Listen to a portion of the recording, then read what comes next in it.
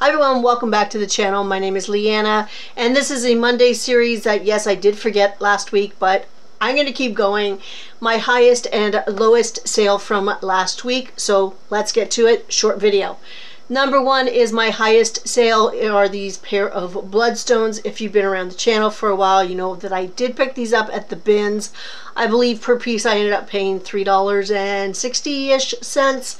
They sold for $91 on offer, and I ended up earning $68.87.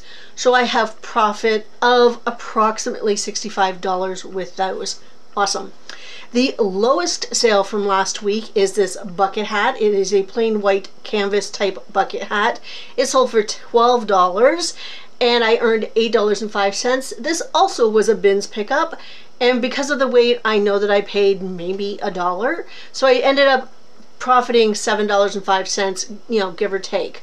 Not the greatest profit margin, but you know what? I do love to have a variety of items in my closet. Some less expensive, some more expensive, to help balance. I think it's really good to have a variety of price points. For me, it works, and that is it. That is it for today. I hope everybody has a fantastic week, and I will see you tomorrow. Bye!